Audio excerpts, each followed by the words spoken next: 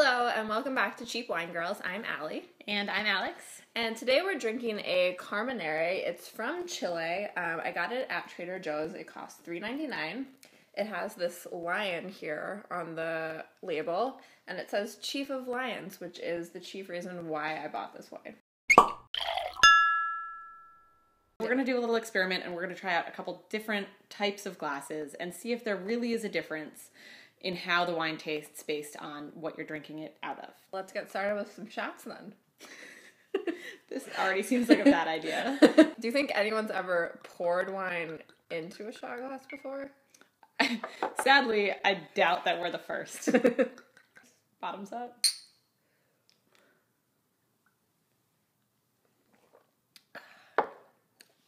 That wasn't the best idea we've ever had. I mean, I feel like I need a lime and some salt after that. So we've got our cute little sangria glasses. Yeah. Let's see. Hopefully better. Better than the shot glass. Way better. Way better than the shot glass. Still not great though, like a little sour. It tastes like cheap. Like sour fruit maybe. Alright, well, so far you're not impressing us, King of the Jungle.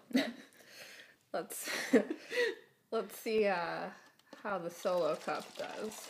I mean, the nice thing about drinking from red cups is that you never have high expectations. No, never.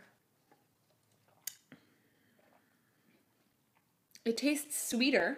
To me, it kind of tastes like a plastic cup, though. It smells like a plastic cup. Like, if you smell that, I can only smell plastic.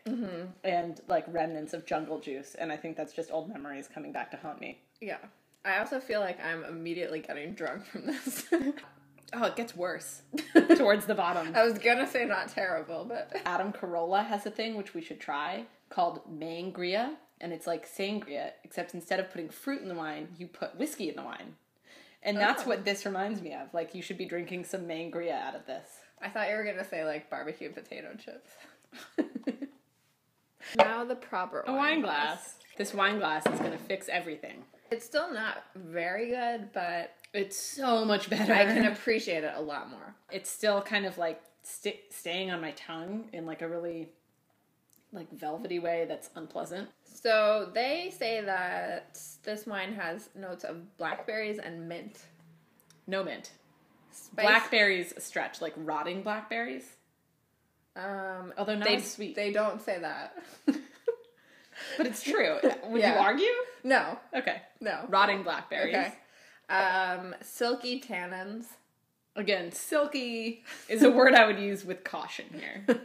Not a good silky. And the toasted vanilla from the barrel. I get what they're saying with oaky, but I think it's also, again, like silky, it's sort of a euphemism for disgusting in this specific wine. It's not the worst wine we've ever had. In conclusion, if you're going to get this wine, drink it out of a wine glass. Or, I mean... I would go back and just say the shot glass is really unpleasant, but at least it just got it down. You know? I mean, you can definitely taste tequila more out of a big glass, but do you ever choose to sip it out of a big glass? No. Not unless it's really good tequila. We need to give it a star rating. Right. I'm gonna go 2. I was gonna say 2. It's unanimous. Yeah. 2. 2 stars. Drinkable, but... just barely. Yeah, I mean, thanks for joining us for a special experimental episode of Cheap Wine Girls.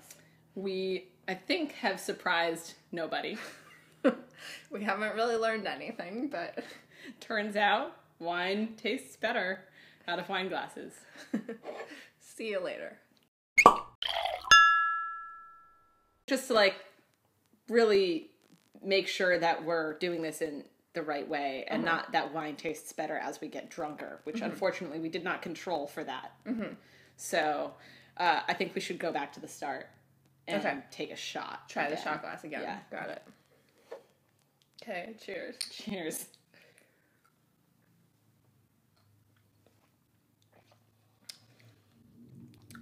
Yep, still bad.